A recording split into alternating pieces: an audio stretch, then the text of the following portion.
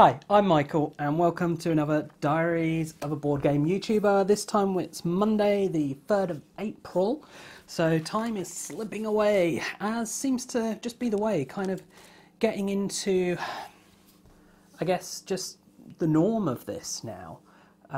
Been going for nearly 15 months, I think it's about 14 months. Yeah, 14 months. Just over 14 months. And yeah, it's just kind of the days blurring together really now, which is good and bad. It means it feels less special, but I feel much more comfortable in what I'm doing, such as talking to you guys now. So anyway, this week we got 3 videos done, so not an awful lot of content up. But it was a demo for Gloom of Killforth, which is this kind of RPG card game thing. Beautiful, beautiful artwork. I really do recommend you have a look at that. They are looking at getting into retail, I believe. Kickstarter is going to be delivering soon. I think it's even possible to get a late pledge at this time. So if you contact them, I think you can do that. And the game, it looks really good.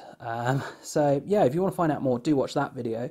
Kaleido Cards. Now this is an unusual one because it's not really a game. It's a game system. You know, like you'd have a pack of playing cards and there'd be tons of games that you can play with this pack of playing cards. It's that same sort of concept. It's 100 cards. The cards have different colours of background, a word, and the word is a different colour, and it's all to do with the fact that how these colours work, etc. And you can do a lot of different interesting games. As part of the demo, we played quite a few of them, and I was really surprised at just how much fun this was and how versatile it is. So if that sounds of interest, do take a look at that. And then the other video that went up finally was a review of this little tin box game, Dice of Crowns. So this is a push your luck game with a little take that element there. If you want to learn more, do take a look at that review. So, what has this meant for this week? And I've forgotten to do the figures again. The actual maths of the figures anyway. So anyway, Kickstarter. So the Kickstarter is now in its final few days. It's been going 5 weeks. We have like 2 days left. Unfortunately, we are below where we were last week. I don't really think this has anything to do with the videos. I think videos and the Kickstarter are quite separate really.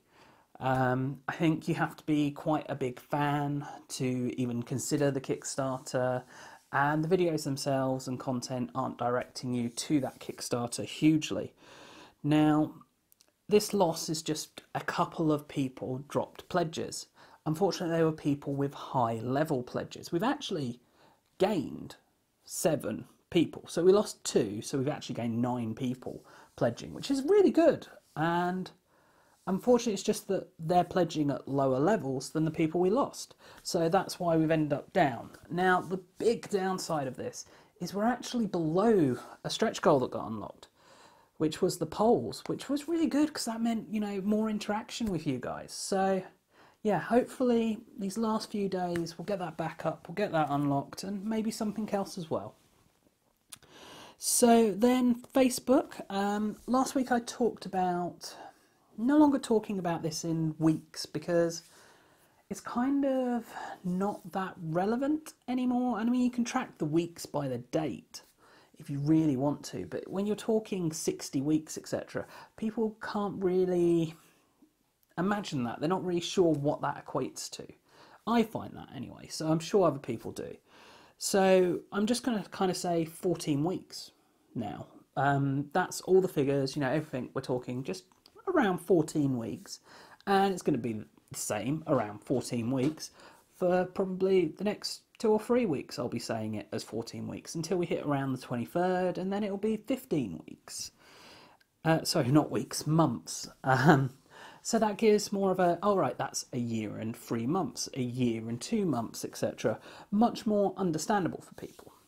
So the actual figures, likes on Facebook, we've reached 2,640, which actually is quite a nice increase looking at this.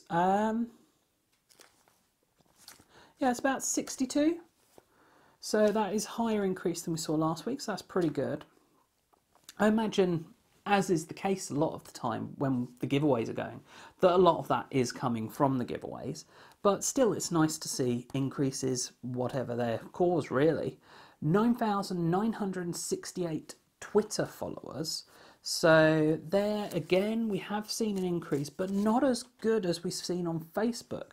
That's only 56. So much more come from Facebook than Twitter.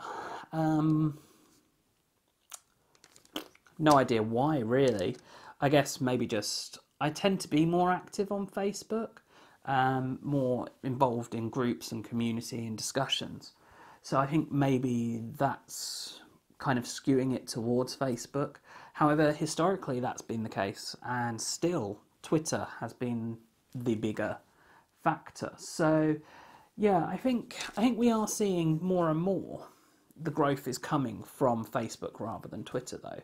And I think that is due to how active I am. And maybe I've kind of hit a plateau on Twitter of, I don't know, natural growth without that interaction. But anyway, so yeah, that was Twitter. YouTube. So YouTube, let's see, subs were up to 4,111. So this is 90 more than last week.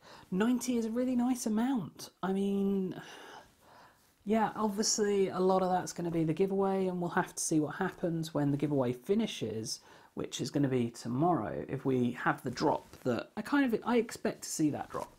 But we've gained a nice number recently. We are continuing to grow. And I think it's not just the giveaway that's causing this growth. I think the giveaway accelerates the growth in figures, but we are actually gaining more viewers as well. And that's probably more down to searches than any form of promotion that I actually do. And I'll come to that in a minute, I think, when I'm talking about what's been viewed this week, etc. But talking about views, we had 100... Well, no, we didn't have. We are at 189,280. So we're getting tantalisingly close to that 200,000 now. So this, compared to last week, we were at 83.5. So yeah, it's about the 5,000. So it's about what we saw last week, but with much less videos released. And yeah, this is what I was going to come back to, really, with regards to what really helps the channel grow. It is those evergreen videos, those videos that come up in searches. You know, someone wants to learn Boss Monster 2, they search, they find my video, they think, wow, this guy does good videos, I'll look at other content of his. And that kind of is what seems to generate the most natural growth, the most interactive, and I would say the best type of growth. Now I go and I promote my videos, you know, I go, look, watch this video for this new thing. I put it on Twitter, I put it on Facebook, I put it on Board Game Geek. And people don't seem to really care. I mean, they might go, oh, I'll watch that one video. But they don't then come back. They don't then watch other content. Or they rarely seem to. And I think... I don't know, I guess maybe it's because it's been shoved in their face that it is just a, yeah, I guess I'm interested in that. But they don't go beyond that. Whereas if they've searched for it, if they've wanted to find that content and you're the one who's provided it for them, that creates a connection there of they wanted something and you gave it to them. It's almost like they asked you for a favour and you did it. And I think that is kind of helps with the interaction. So anyway, going back to what this all meant, I mean, again, the big views, if you take out the ones that were competition entries, so this was our Aircon, Quiz and Room 101 videos, if you take those out of the equation, those were the most viewed. But that's not surprising. They're actually viewed probably by a fewer number of people, but they view them multiple times because they view them every day. And so I don't think we can really include those. I don't think those views necessarily count. So yeah, if you take those out, you're left with those evergreens, the ones that I keep talking about, and they are what is growing the channel. They are what's keeping the channel alive. And I wish I knew the formula to get more of them. I mean, a big part of it seems to be being the only one.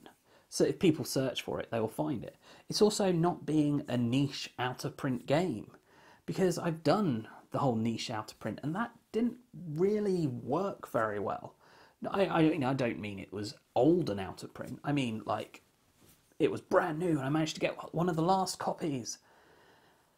And the thing is, there were still plenty of other people who had copies. So maybe that was it. Yeah, it's very hard to predict. And I don't really know what I'm saying. I'm just kind of rambling a bit. So let's move on from this. Basically, I don't know what's happening. It'll be interesting. I think we've got a Easter holidays coming up this month, so it'll be interesting. I think that should hopefully see a boost in views based off of Christmas, for example.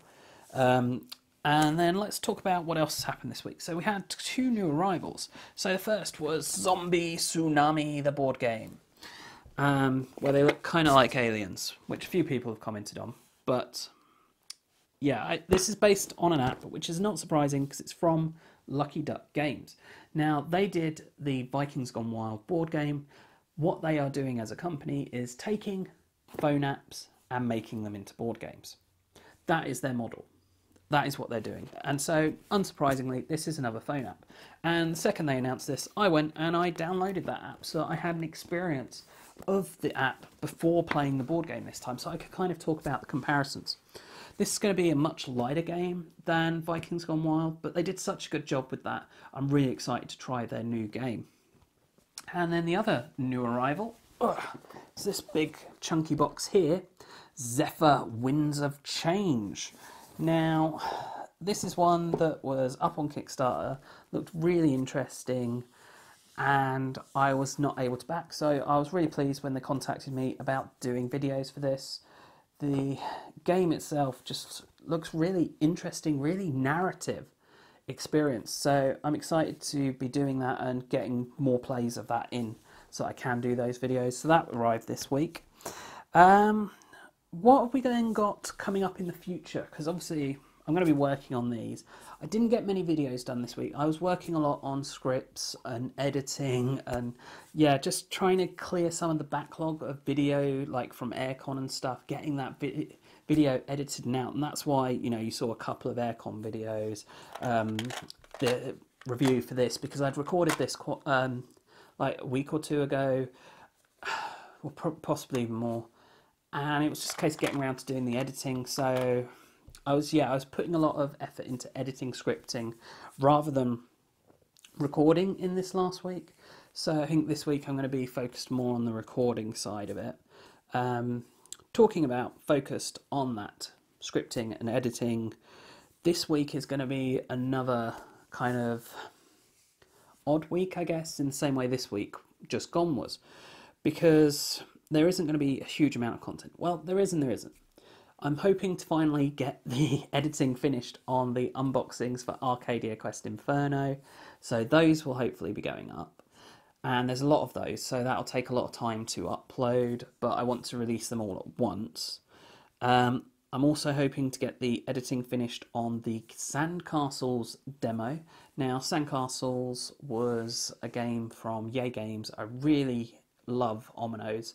It was great to try one of their other games. I found it a really nice game as well. So yeah, that demo should be coming up. And then also, it's been a while since we've had a collaborative video. I'm really sorry about the phone going. If this was any other video, we'd be stopping now and I'd be having to re-record the entire thing. But this is Diaries, so I'm just going to go with it. And yeah, I keep Diaries raw. If you haven't seen previous Diaries, you would know that I have quite... Yeah, earlier on I used to have a lot more issues than I do now. So yeah, the other thing is collaborative videos. I've been struggling to get people to contribute, so if you are interested in contributing, do let me know.